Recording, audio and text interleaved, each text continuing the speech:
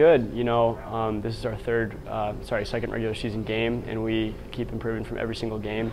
The first half we were a little slow moving the ball, but you know we kept a lot of possession. And going into halftime, we said that we needed to move the ball faster, so we came out second half moving it much faster, which opened up a lot of spaces for us to get forward and ultimately score 2 goals. We could have scored more, but it was sharp. It was good, especially the second half. First half could have been a little better, but you know we're really encouraged with how it looked. What happened is a little bit the speed of play, just getting the ball out of our feet, because at times it gets a little bit sloppy, and just takes a little bit of focus, you know, and just getting the same page and just having that mindset, that focus, that as soon as you get it, you already know where the next ball is going.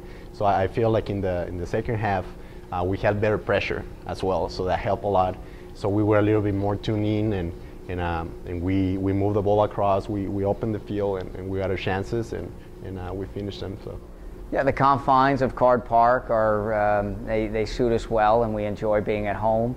More importantly, it's another opportunity for us to continue to get better. Butler's going to be a good side. I think they have a couple of wins under their belt, and will be a good challenge for us. So we look forward to it on Saturday, and invite everybody to come out and see us after the football game and pack the house, because it will be a good game.